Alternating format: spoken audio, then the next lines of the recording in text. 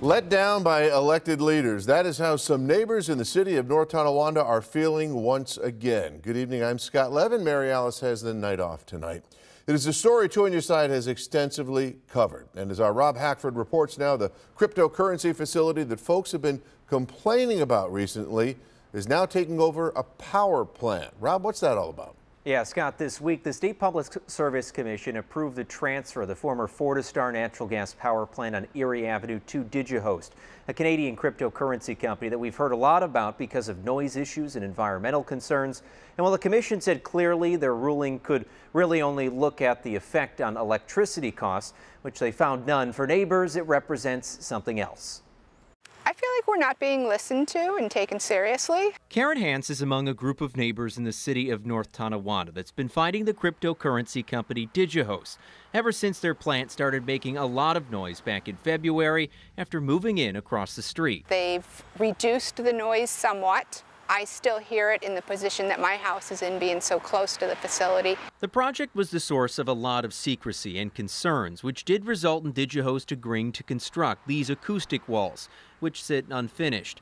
Deborah Gondek tried to halt the project early on as worries about energy and water use for other crypto facilities arose around the state. Her efforts continue, but this week's decision was a letdown.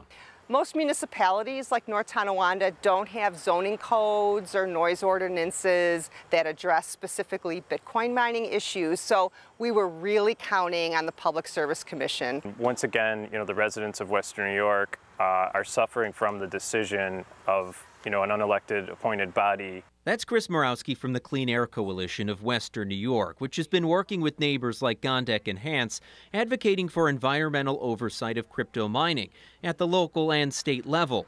The New York legislature has passed a crypto moratorium, but when we asked the governor's office about whether it would be vetoed or passed, we were sent these remarks from Governor Hochul made 3 weeks ago. That is one of the 1,007 bills that have been on my desk. We've had a lot to do, so I'll be reviewing all the positions for and against, and have a chance to evaluate that in the next couple of weeks, couple of months.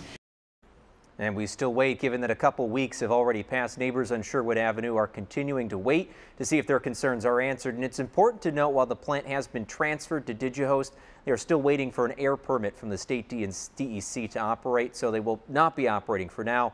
So even though neighbors are concerned that its operation could lead to more noise in the future, we do not know if that will occur. In the Information Center, Rob Hackford, Channel 2 News.